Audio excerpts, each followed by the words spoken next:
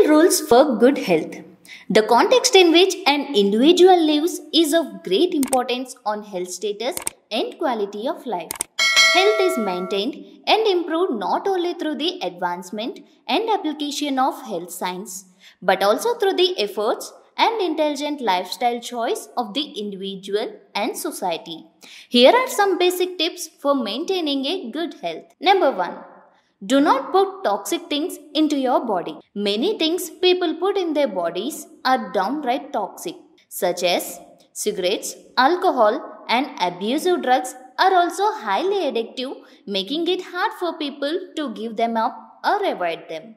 If you have a problem with one of these substances, then diet and exercise are the least of your worries. While alcohol is fine in moderation of those who can tolerate it, tobacco and abusive drugs are bad for everyone. But an even more common problem today is eating unhealthy, disease-promoting junk foods. If you want to gain optimal health, you need to minimize your consumption of these foods. Probably, the single most effective change you can make to improve your diet is to cut back on processed, packaged foods. This can be though because many of these foods are designed to be extremely tasty and very hard to resist.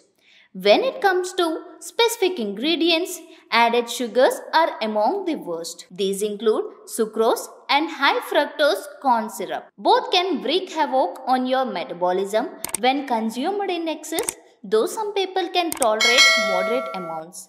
In addition, it's a good idea to avoid all these trans fats which are found in some types of margarine and packaged baked foods. Number 2. Lift things and move around. Using your muscles is extremely important for optimal health. While lifting weights and exercising can certainly help you look better, improving your appearance is really just the tip of the iceberg.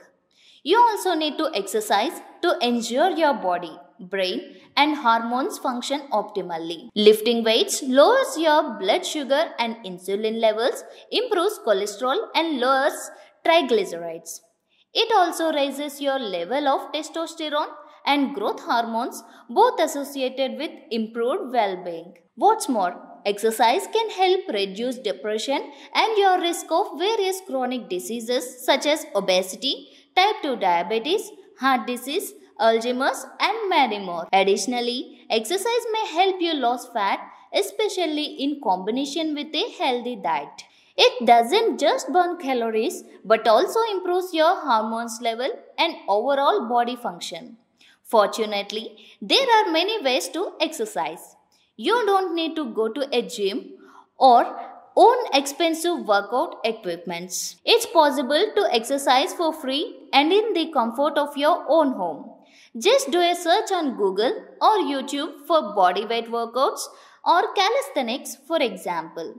Going out to hike or take a walk is another important thing you should do, especially if you can get some sun while you are at it. Walking is a good choice and a highly underrated form of exercise.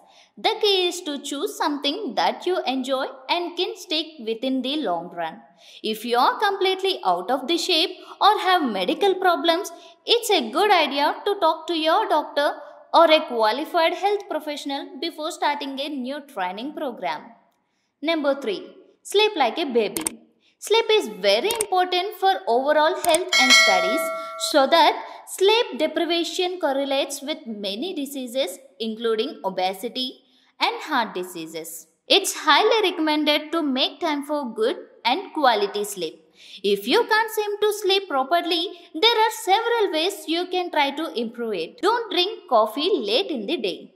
Try to go to bed and wake up at similar times each day.